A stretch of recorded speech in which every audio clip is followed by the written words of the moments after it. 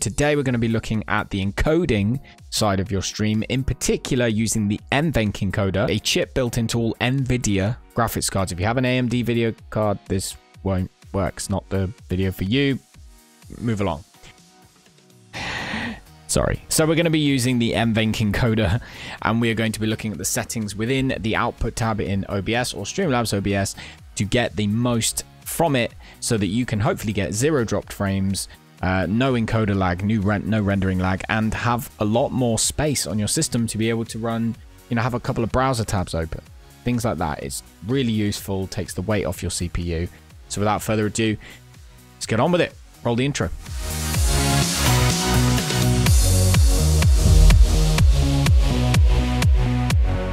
So, just before I get started, I do stream on Twitch every Monday, Tuesday, Wednesday, and Friday. The link is down in the description, or you can just read it off the screen here.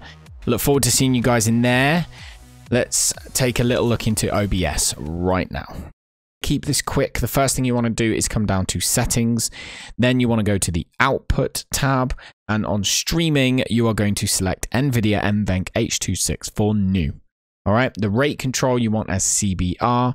Bitrate, I've put 6,000 kilobits per second. Unless you are a partner, you don't want to go higher than 6,000 kilobits per second. If you are not yet affiliated, you would want to be lower. And it all based on your upload speed. There's a whole rabbit hole we can go down as far as bitrate is concerned. So for the time being, I'm going to assume you've got the upload speed to be able to do it. We're going to go with 6,000 kilobits per second at 1080p. Keyframe interval you want to set as 2. Preset is going to be max quality. Profile is going to be high. Look ahead, you want this box ticked off. And psychovisual tuning. Psychovisual tuning, you want to have that box ticked on. GPU, you're going to leave it as is because it's going to use your primary GPU for the system, which should be an NVIDIA GPU. And max B frames you're going to want to set as 2.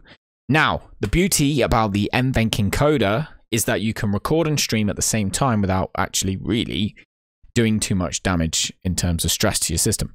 So I'm going to go over to recording, and we'll set this up at the same time. So you pick your recording path. You're going to want recording format as MKV. Audio tracks we can go into another time. Encoder, again, NVIDIA Nvenc H.264 new. So for rate control, you want to set it as CQP. All you need to know is that is constant quality. Okay, and the lower the number, the lower the CQ level, the higher the quality, but the more strain it will put on your system, and the larger the video file mostly. Anywhere between 15 and about 25 is kind of the sweet spot. I normally have mine at about 20. If you want smaller file sizes, you're not too bothered with the quality in that sense, you can drop that down to 25, even 30. Keyframe interval, again, we want to set that as 2. Preset is going to be max quality again. Profile is going to be high. This time we can have look ahead and psychovisual tuning. Yes, got it first time that time. You can have them both ticked on for the recording. And again, GPU, max B frames is 2. Leave those exactly as they are. You may now click OK, and you are good to go. I hope you found that video very informative. If you did, make sure to leave a thumbs up. If you want to see more, make sure you hit the subscribe button and the little notification bell next to it if you want to get notifications on your mobile device when a new video comes out.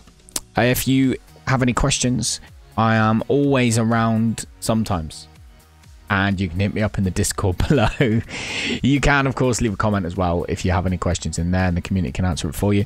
Or you can follow me on Twitter and Facebook and all those things. I'm not going to go into that. They're all there. I hope you have a fantastic rest of your day. As I say, I hope you found this useful. I hope that all your streams now look absolutely fantastic. Make sure you let me know if they do. Have a great day, guys. Until the next time, be good.